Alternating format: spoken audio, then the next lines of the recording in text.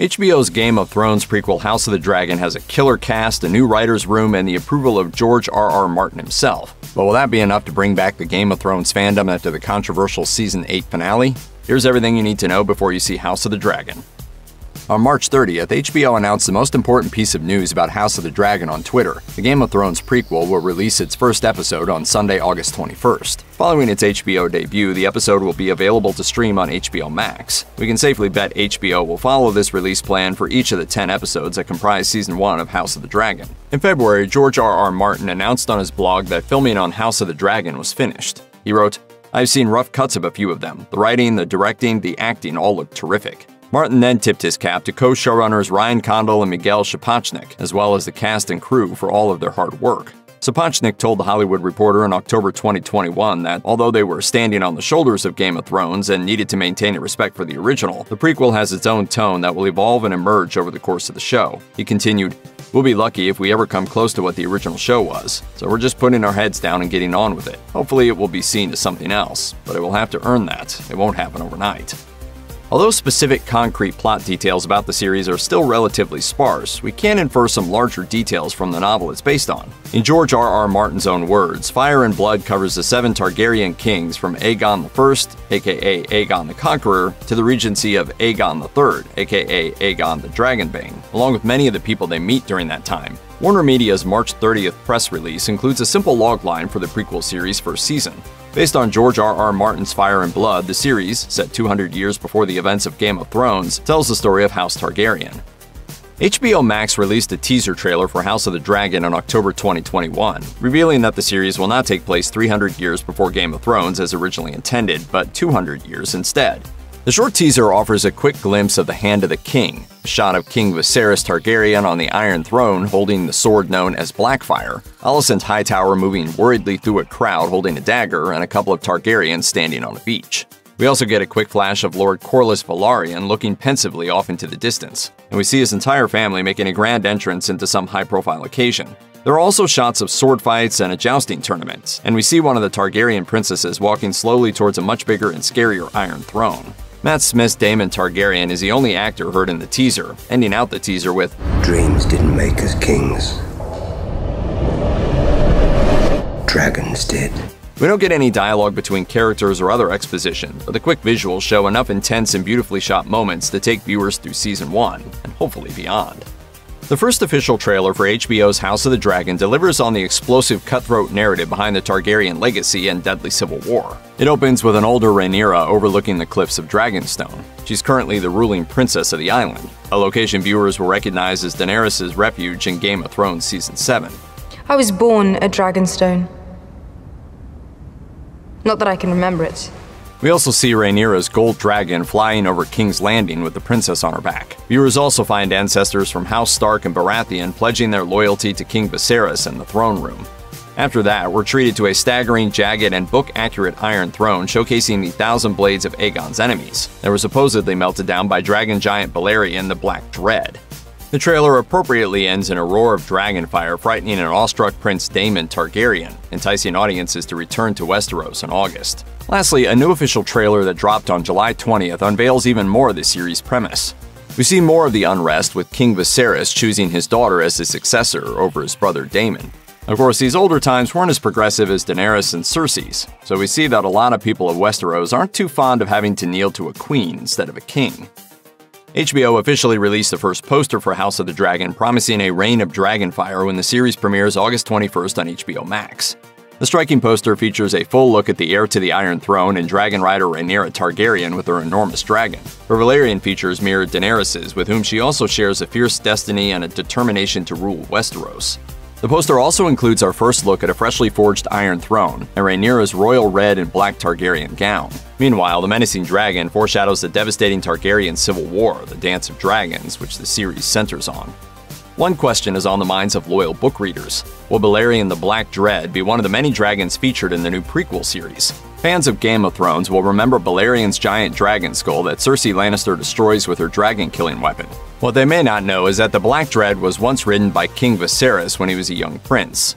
The enormous beast goes on to melt down the many swords of Aegon's enemies with his deadly dragon fire, and according to in-universe folklore, that's how Aegon I created the prized Iron Throne.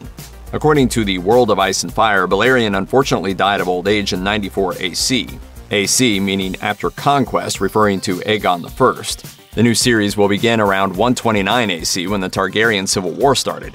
Therefore, it's unlikely we'll see Balerion in House of the Dragon at first. We've seen possible flashbacks in the trailer, so it's possible the Black Dread may return in Viserys' memories.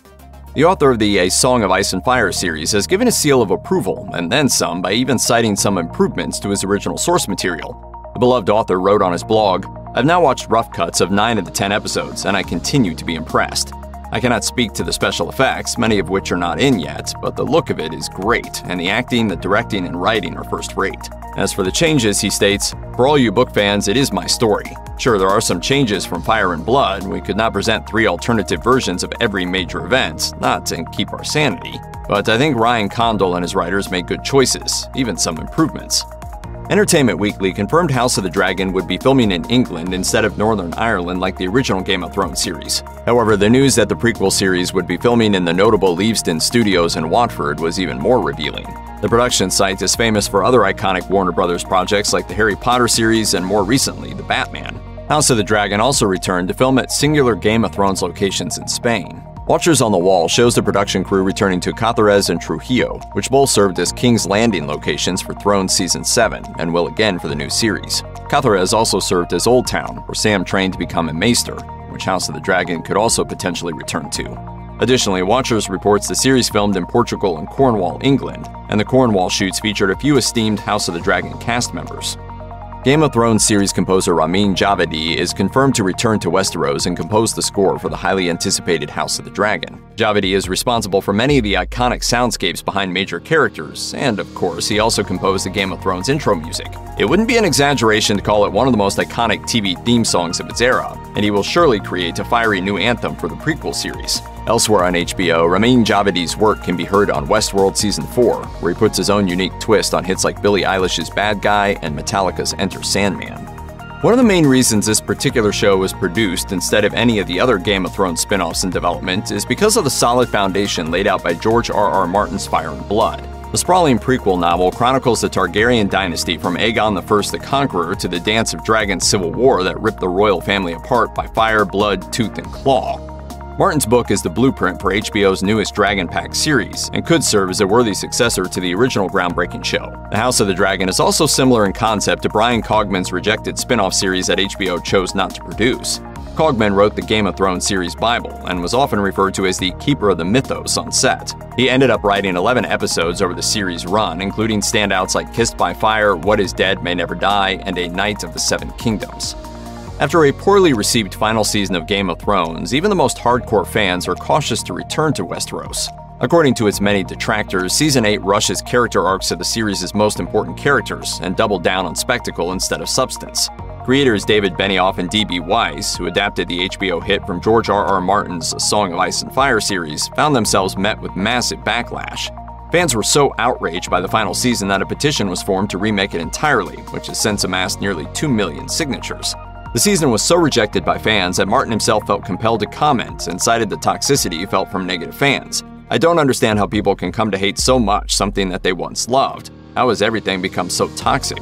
Martin has also recently promised his ending will be quite different than the show's, and is even a credited co-creator and executive producer on House of the Dragon. With the author himself seemingly more involved in this new series, fans have a good reason to be optimistic. While D.B. Weiss and David Benioff are creating new content at Netflix, Emmy-winning director Miguel Sapochnik is returning to Westeros on a full-time basis.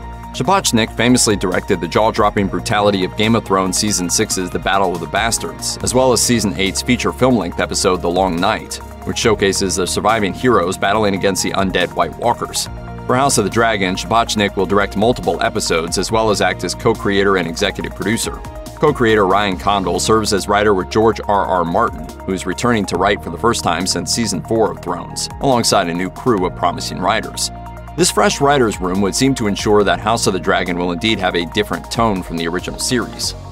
The Targaryen sigil has 3 heads. The House of the Dragon has 3 main dragon riders. King Viserys, Rhaenyra, and Daemon all climb the respective backs of their dragons and rain fire down upon their enemies. Though Viserys never takes flight on another dragon after the death of Balerion, Rhaenyra and Daemon will provide plenty of fiery sky scenes in the upcoming prequel. Daemon's dragon Caraxes is something of a different beast from the aforementioned other two flying fire lizards. Nicknamed the Bloodworm, Caraxes was first tamed by Aemon Targaryen I. The red dragon is described in the books as the fiercest of all the young dragons in the dragon pit, and fearsome and no stranger to blood and fire. With Caraxes at Daemon's disposal, and when the Dance of Dragons begins, we can certainly anticipate an onslaught for anyone who gets in his way, including his niece, the pure Valyrian Rhaenyra. As the saying goes, they say every time a Targaryen is born, the gods toss a coin, and the world holds its breath. In the book, the Dance of Dragons is a brutal civil war that viciously pits family against family and dragon against dragon for the Iron Throne.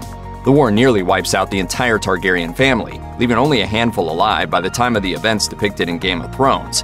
After King Viserys dies, the kingdom is divided on future ruleship, with everyone plotting their own secret scheme and playing a conniving Game of Thrones. And as we all know, when you play the Game of Thrones, you win, or you die.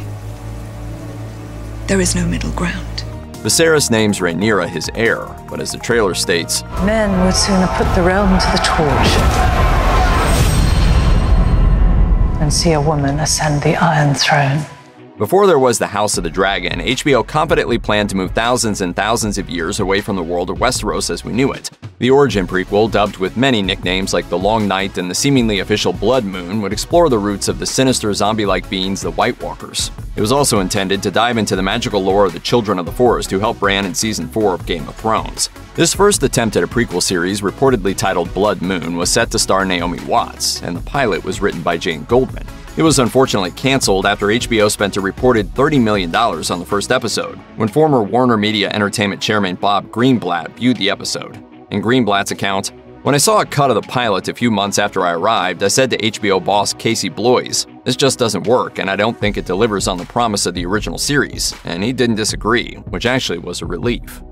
Recently, The Hollywood Reporter broke the news that a Jon Snow spinoff is in development at HBO with Kit Harington reprising his role. This brings a grand total of other Thrones spinoffs currently in development, excluding House of the Dragon, to 8 possible new series. According to Deadline, there are 3 live-action series being explored, including 10,000 Ships, 9 Voyages aka Sea Snakes, and Flea Bottom. Additionally, a Dunk and Egg prequel series was announced. Hopefully these will have better fates than Blood Moon, and they'll follow House of the Dragon to HBO. 3 animated series have also been announced, though George R.R. Martin gives words of caution to fans anticipating all the spin-offs making it to air. The television writer is no stranger to unaired pilots, and though his lips are sealed tight, he gives several tidbits and other possible titles on his blog. With 8 potential spin-offs in various stages of development, it's safe to say we won't have to worry about leaving Westeros anytime soon. While we won't see any Game of Thrones characters alive in House of the Dragon, they'll certainly be there in spirit. There are already striking parallels between Dragonstone residents Rhaenyra and Daenerys, from their shared Valyrian features to their fiery determination and resilience. The envious and entitled Daemon eerily embodies Viserys III's vile spirit, and his silver-blonde hair is reminiscent of the pompous prince. The sea snake Lord Corlys Velaryon and his wife Princess Rhaenys Targaryen will also conjure memories of similar characters like Euron Greyjoy and Cersei Lannister. The Sea Snake commands the largest naval army in Westeros, while the Targaryen princess was also denied the Iron Throne because of her gender. Rhaenys is a dragon rider who is surely angry about being dubbed the Queen Who Never Was. She'll command her dragon in the Dance of Dragons, while the Sea Snake's origins will also be further explored. Fans can also look forward to returning to familiar locations like King's Landing, Harrenhal, Dragonstone, and possibly Old Town and Dorne, if the novel Fire and Blood is any indication of what's to come. Game of Thrones fans will remember the harrowing adventure Ser Jorah Mormont and Tyrion Lannister took through the ruins of Valyria in Season 5 of Game of Thrones. This mysterious location may have a significant influence on the House of the Dragon due to its deep connection with the history of the Targaryens. The prophesied disaster is the reason for the Targaryens' initial landing on Dragonstone and their alliance with House Velaryon. A city of 1,000 years, and all that men had learned. The doom consumed it all alike. Though not much is known about the catastrophic event, we know many of the great city of Valyria's precious secrets, like magic, were forever lost in the doom. The devastating eruption consequently sent Essos into chaos, and gave the Dothraki an opportunity to claim an abundance of land surrounding the Dothraki Sea. The ruinous event was so powerful it even killed dragons, and is the reason why there are so few left in Westeros. Could the House of the Dragon eventually revisit this critical point in Westeros history? Only time will tell. Check out one of our newest videos right here. Plus, even more Looper videos about your favorite stuff are coming soon. Subscribe to our YouTube channel and hit the bell so you don't miss a single one.